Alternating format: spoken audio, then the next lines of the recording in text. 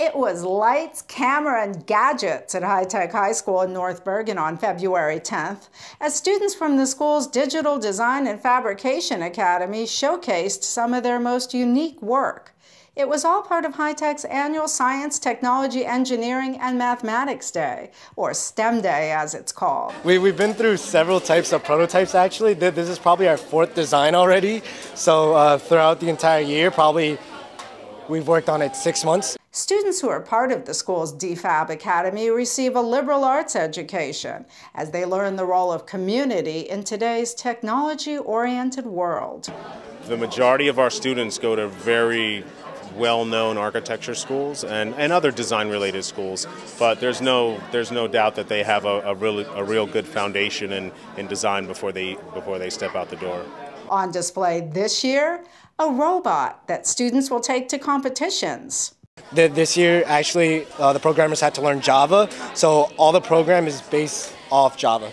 And then after they program and they map everything, they put it onto 2 phones, one that maps directly onto the robot, one that is for the controller, and then that's what allows it to be controlled.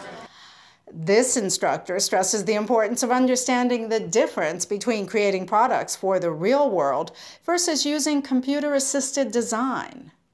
If you design something in CAD, how do you actually put that part together? How do you actually fabricate it and make it last? So, we design various parts, benches, tables, longboards, skateboards, things like that. And, they come up with their own designs.